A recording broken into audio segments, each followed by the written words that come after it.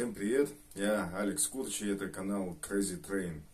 Сегодня я продолжаю вас знакомить с релизами лейбла Metal Race. И второй раз у нас в гостях московская команда Blood Pollution.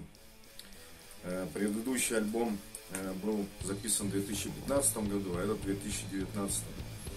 То есть между альбомами прошел довольно-таки продолжительный такой период, в 4 года. Ну, скорее всего, это было связано с изменениями в составе, еще с какими-то проблемами. И вот сейчас на этом альбоме 2019 года состав практически полностью поменялся, кроме бессменного басиста-вокалиста Ника Трэша.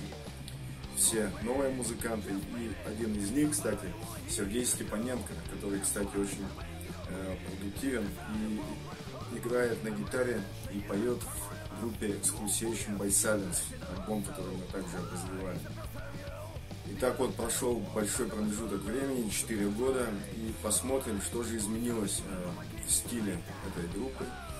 Сразу по внешнему виду обложки видно, что уже градус раздолбайства несколько снизился, потому что на предыдущем альбоме какая-то такая безумная тройка похожих людей на Чапаева и его команду мчалась на безумной машине, давила каких-то непонятных чертей.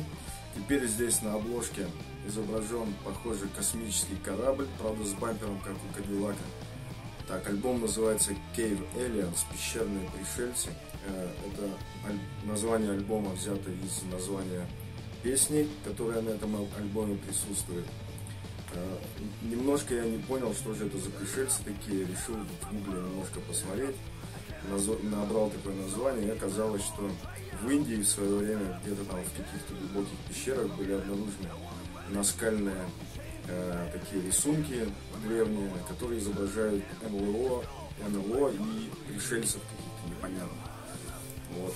Может быть, как-то из этой истории взята эта тема, вот эта тематика этой песни.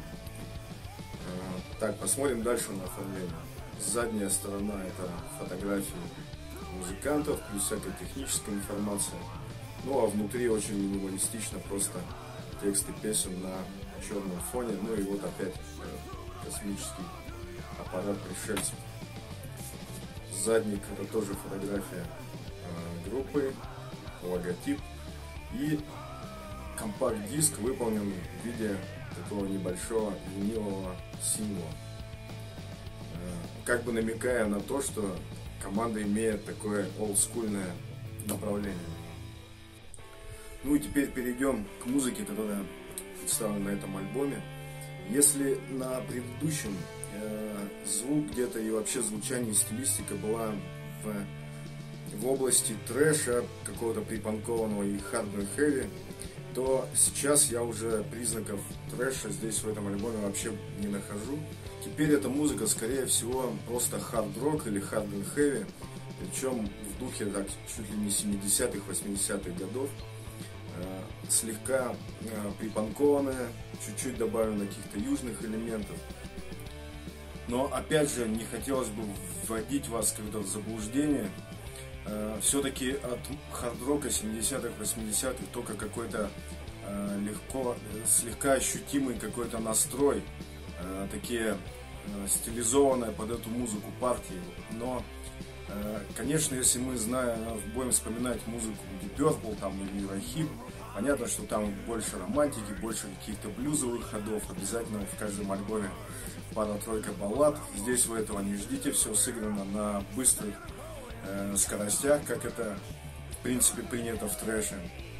Но и типично трэшевых ходов здесь все-таки нет. Ну и если говорить о звучании, то как сейчас модно называть такой звук, теплый ламповый, что ли, как говорится. Действительно, все записано достаточно мягко, барабаны вперед не лезут, бас слышно хорошо, он так округло звучит, но тоже вперед сильно не вылезает. Как, скажем, у Motorhead, когда он такой все время ощутимо примоченный. Вообще весь альбом достаточно ровный. Я бы не смог вот прямо как-то выделить какую-то особенную песню, сказать, что вот здесь есть хит. Все песни хороши по-своему, в одних есть хорошие припевы какие-то, в других какие-то интересные заводные соло. Но весь он достаточно ровный. В основном все песни построены по классическому образцу такому, по схеме куплет-припев, потом еще куплет-припев, потом какой-нибудь проигрыш с солячком и еще куплет-припев, ну где-то вот вокруг этого. Ну, плохо это или хорошо, трудно сказать. Если бы мы говорили, например, о каком-нибудь прогрессив метал или прогрессив рок, то, наверное, плохо. А если мы имеем в виду классический hard and heavy материал, то для него это вполне естественный случай. Ну, пусть альбом ровный, да, и каких-то особенных хитов здесь может быть и нет, но все-таки кое-какие хайлайты, какие-то яркие моменты я для себя отметил. Вот, например, в третьей песне мне понравился вступительный припанкованный риф. Ну и далее вся песня в таком рок-н-ролльном моторхедовском ключе построена. Также хотел бы отметить четвертую вещь, которая называется рок-н-ролл бич трэп, которая мне лично показалась в инструментальной части похожей на ранний Scorpions и даже такую старинную группу Pudis из ГДР. Ну, особенно хотел бы отметить шестой трек King of Love. Его рефрен, вот этот припев у меня в голове полдня крутился.